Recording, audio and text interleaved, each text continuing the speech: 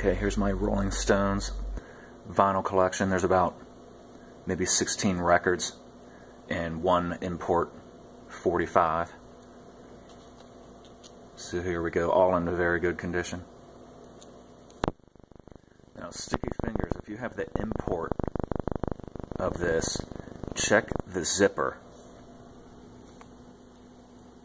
The actual zipper on it. I had 2 copies of this. This one, the domestic one, which the album's, the vinyl's really good condition. The import one, it was trashed. It was, pretty badly warped. But I knew the cover was decent. So I was looking into selling it, and long story short, found out if you have the import, if it has Star, S-T-A-R, written down the zipper, you have something. I sold mine for $100, just the cover, and it had a little ring wear to it. I mean, it wasn't in great condition. Out of 10, I'd say it was maybe a 6, and still got $100 for it. So if you have the import of Sticky Fingers, you might want to check it, because it's worth some money for whatever reason. Of course, Hot Rocks. Let It Bleed. Another incredible album.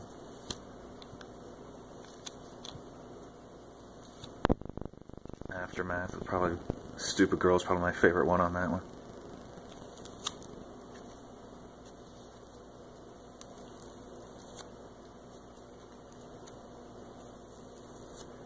Made in the Shade, great compilation. This is the first Rolling Stone record I ever had.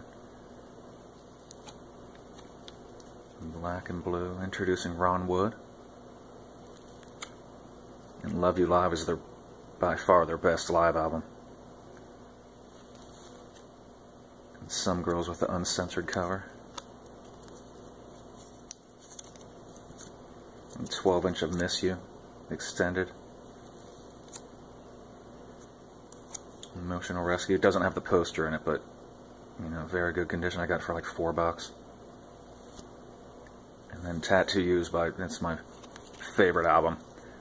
I mean, Slave's awesome, Tops, just the whole album from beginning to end is very good.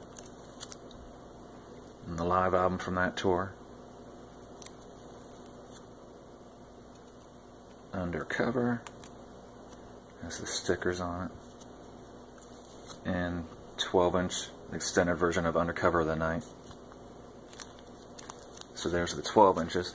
Then I have this 45 import, and just a plain cover, but it's the 45 of Anybody Seen My Baby, and it doesn't have a label on it. It's just pressed into the vinyl itself. On the other side, same thing, just pressed in, and it has a different version of it. So that's pretty cool to have. But there you go, there's my Rolling Stones vinyl collection.